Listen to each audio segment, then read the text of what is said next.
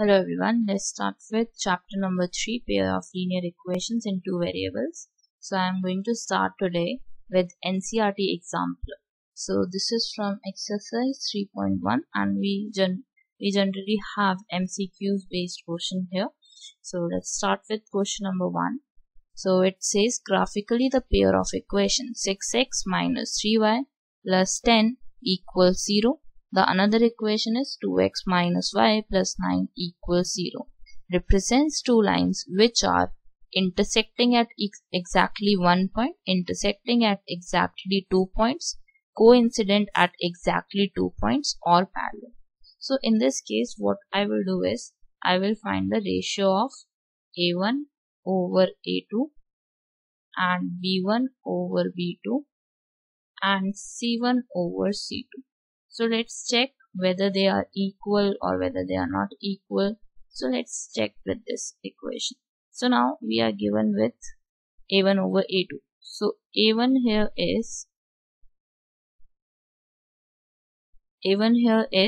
6. So 6 over 2. 6 over 2 and b1 over b2. b1 is minus 3 and b2 is minus 1. Now c1 over c2, that is 10 over 9. Now 6 over 2 is 3 and minus 3 minus 1 is 3 and 10 over 9 is as it is here because it will be in decimal. So we can clearly see that there is a relation between a1 a2 and b1 b2, that is they are same. And the last one is not equal. So a1 over a2 is equal to b1 over b2 and is not equal to c1 over c2. So this is the inconsistent solution. So we can say that this is no solution and graph will be a pair of parallel lines. So the right option is D part. Now moving on to next, question number 2. Question number 2 says the pair of equations x plus 2y plus 2y plus 5 equals 0 and minus 3x minus 6y plus 1 equals 0 have unique solution, exactly two solution, infinitely many solution or no solution. So in this again what we will do is we will find the ratio of all. So ratio of a1 over a2, that will be 1 and minus 3 and another one 2 over minus 6. Now the last one c1 over c2, that is 5 over 1. So you can clearly see that a1 over a2 and b1 over b2 are same.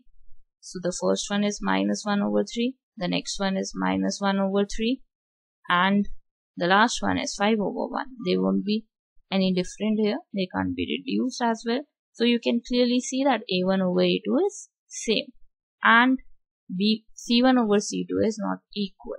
So therefore we have the same condition as in the case of question 1. So a1 over a2 equals b1 over b2 is not equal to c1 over c2. So the solution is of parallel types.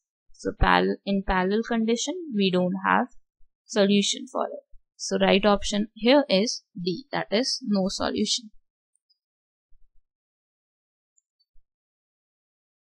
Now moving on to question number 3.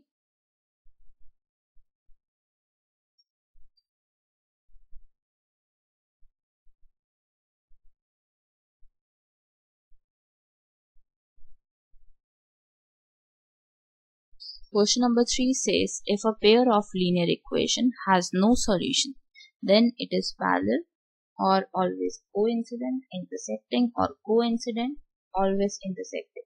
So as you have learned earlier that a1 over a2 is equal to b1 over b2 is not equal to c1 over c2 has no solution and they are under parallel condition. So therefore the right option is A part. Now moving on to question number 4. Question number 4 says the pair of equation y equals 0 and y equals minus 7 has one solution, two solution, infinitely many solutions or no solution. So in this case you can see that we have two different values, that is y equals 0 and y equals minus 7. So if I draw y equals 0, so it will lie somewhere here, and if I take y equals minus 7, so it will lie somewhere here. So they have two equations. One is like this and another is like this. So you can clearly see that these are of parallel condition. They can't intersect each other. So therefore these two equations won't have any solution. So the right option is D, that is no solution. Now moving on to question number 5. It says the pair of equation x equal a and y equals b graphically represents lines which are parallel, intersecting at b and a, coincident, and intersecting at a and b. So here it is given that x equals a, so it can be an equation of a straight line that is parallel to the y-axis.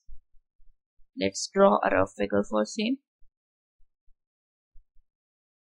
So we have x and we have y, and we have a pair of equation as x equal a. So let it be here. So let's draw a line across it and let y equals b. So let it be here.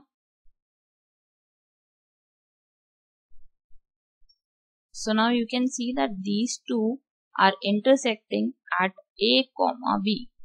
So the right option out of 4 will be intersecting at a and b. Now moving on to question number 6. It says for what value of k do the equation 3x minus y plus 8 equals 0 and 6x minus k minus y equals minus 16 represent coincident lines. So for coincident lines, we have a solution like this: a1 over a2 equals b1 over b2 equals c1 over c2. Now a1 is 3, a2 is 6, b1 over b2 minus 1 and minus k. Now c1 over c2, it will be 8. And what we need to do with this equation is we need to make it in the form of standard term. So it will be 6x minus ky plus 16 equals 0. So therefore the C2 is 16 here. Now what we need to do here is we need to take the first bracket, that will be a1 over a2 and b1 over b2. So minus minus gets cancelled out. We get 3 over 6 as 1 over 2. So k is equal to 2 from this equation. And if I take the second part, that is b1 over b2 and c1 over c2, we will get the same solution as well. So you can try it. It will be 1 over 2. So therefore again you get k as 2.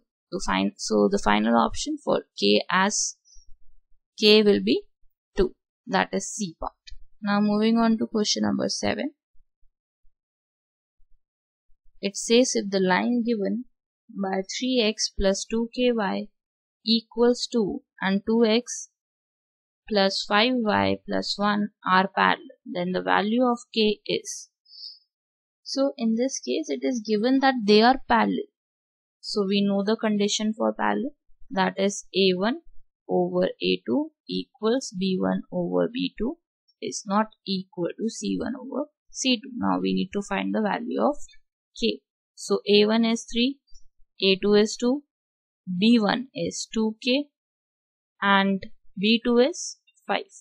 So now what we need to do is we need to use cross multiplication here. So we will get 3 into 5, 2 into 2 equals k. 5 will come here, 2 will come down. So it will be 15 over 4 as k. So the right option is C part. Now moving on to question number 8. It says the value of c for which the pair of equation cx minus y equals 2, 6x minus 2y equals 3 will have infinitely many solutions. For infinitely many solutions, we know the solution is a1 over a2 equals b1 over b2 equals C1 over C2. Now A1 is C, A2 is 6, B1 is -1 and B2 is -2. C1 is 2, C2 is 3. So now we need to use cross multiplication from the ratio of 1 and 2. I will take the ratio of 1 and 2 as did earlier. So it will be plus 1 by 2. So my C will be 6 over 2. That will be 3. Now using the ratio of first and third. So it will be 6 C over 6 equal 2 over 3. So C will be 2 over 3 into 6. 3 and 6 gets cancelled out. We get 2 into 2 as 4. So as from the ratios, value of C are not common. So there is no value of C for which lines have infinitely many solutions. Because here, why we don't have any values for C is because they get two different values. With the help of different ratios, we get 3 and 4 as C values. So there will be no value at which they can become infinitely many solutions. Now moving on to next question, question number 9. So it says one equation of pair of dependent linear equation is -5x plus 7y equals 2. The second equation can be. So in this case we need to make a dependent system of linear equation. Therefore it must be a multiple of the first equation. Like you can see here, A1 over A2, B1 over B2 and C1 over C2. They must have some relation. They must be all equal. So as we have A1 as -5, B1 as 7, C1 as 2. Now A2 will be, it must be same overall. A2 must be 10, B2 must be -40, C2 must be -4. Now why? You can see all ratios will be now -1 over 2, -1 over 2, -1 over 2. So now you can see that how they become dependent. They must have same ratios. They all must have same ratios to make dependent linear equation. So for this, the answer is D part. Now question number 10. It says a pair of linear equation which has a unique solution as x equals 2 and y equals -3 is x plus y equal -1, 2x minus 3y equal -5. So here we are given with x and y value, that is 2x as 2 and y as -3. So now in this case what we need to do is we have the value of x and y as -3. So let's take equation A. So in equation A we are given with x plus y -1. So putting the value of 2 and 3, we get -1 here, -1 here. Now let's check for the second equation. 2x minus 3y equal -5. Now 2x, 2 into 2. Value of y is -3. 3 into -3 equal -5.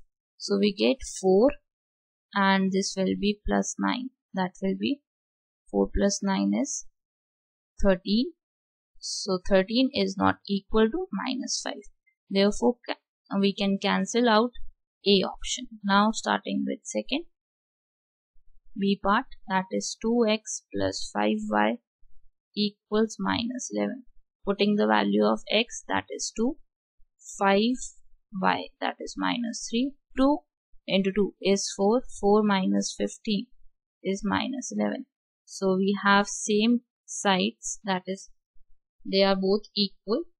Now let us check for the second part as well, that is 4x plus 10y equals -22. So x is 2 plus 10 minus 3 equal -22. 4 into 2 is 8, 8 minus 30 is minus 22, minus 22. So now you can see that they have both equal sides. So therefore, option B is right. Let us check for C as well. So it is 2x minus y equals 1. So it will be 2 into 2 minus 3 equal 1. So now you can see that 2 into 2 is 4. 4 minus minus is plus. So it will be 7. 7 is not equal to 1. So C is again cancelled out. Let us check for D part. X minus 4y minus 14 equals 0. So x is 2 minus 4, y is minus 3, minus 14 equals 0. So 2 minus, it will be 2 plus 12 minus 14. So 14 minus 14 is 0. Now the second equation. Second equation is 5x minus y minus 13 equals 0. Now x is 2, y is minus 3, then minus 13 equals 0.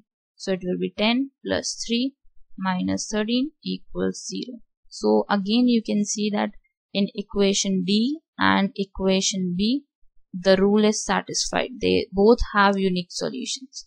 So B and D is the right option for question number 10. So I will meet you for the second half. Thank you for watching this video. Have a great day.